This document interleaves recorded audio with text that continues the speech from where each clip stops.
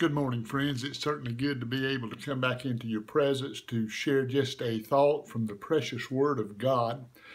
Today, I want to bring to you a devotion that I have titled Believing in Spite of the Darkness.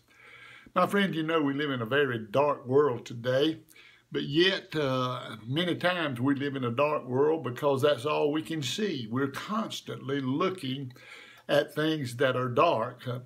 But I want to talk to you about overcoming darkness. In Acts chapter 7, we read these words.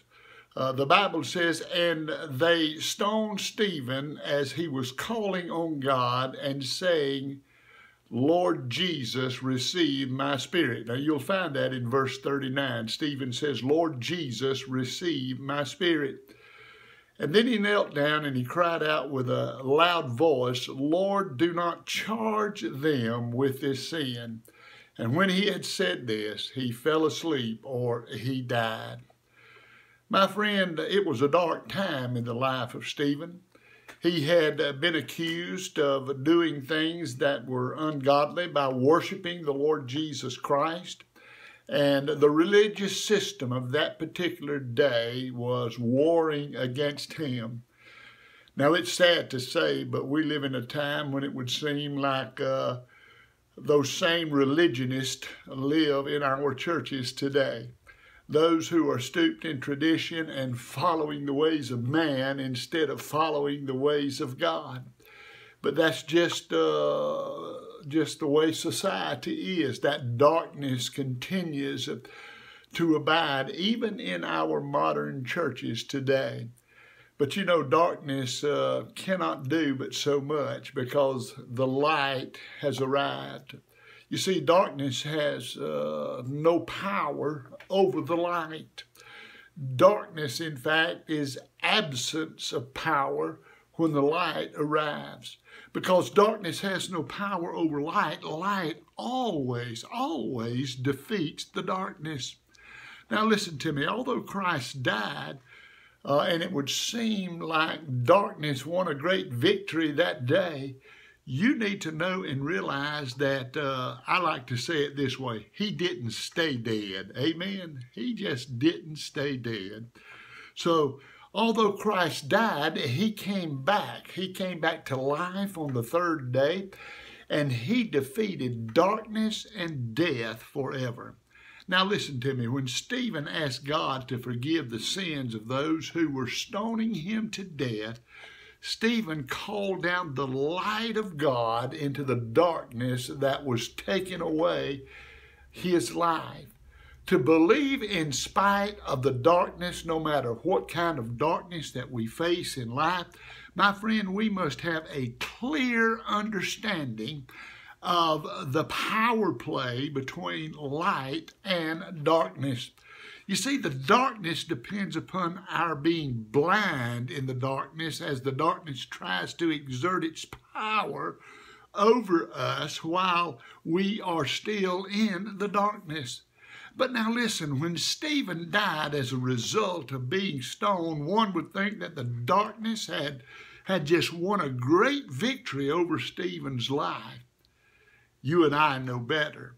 You see, in Christ, we know that Christ won out over Stephen's life because Stephen didn't really die.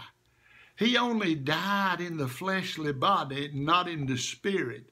I think Paul said it this way: willing rather to be absent from the body, to be present with the Lord. The psalmist said it this way: precious in the eyes of the Lord is the death of his saints. Why? Because to be absent from the body is to be present with the Lord. You see, Stephen didn't lose a battle that day. Stephen won a great battle that day, because Stephen moved into the realm of light where there is never any more darkness. Listen, in every battle that we face in this life, in every dark corner, even though the darkness seems to engulf us and just to overwhelm and overcome us, In every battle we face with darkness, in all its forms, in all its ways of doing its best to hurt us, God help us today to see the truth. And listen to me, the truth is Christ. Jesus is the light. The truth is Christ, and in his light, no matter what, we are victors. The victory is ours. Walk in the light as he is in the light, and light will overcome darkness always. God, I pray today for that one who may be in the darkest of valleys. May they know that even in the deepest of all dark valleys, that you are the light, and that if even the path is not brightened but one step at a time, you will always be there to provide your light. Help those who are in darkness. Pick them up and move them out, I pray, in the mighty and precious name of Jesus. Amen. God bless you today to have a wonderful day in the Lord and walk in the light of Jesus Christ.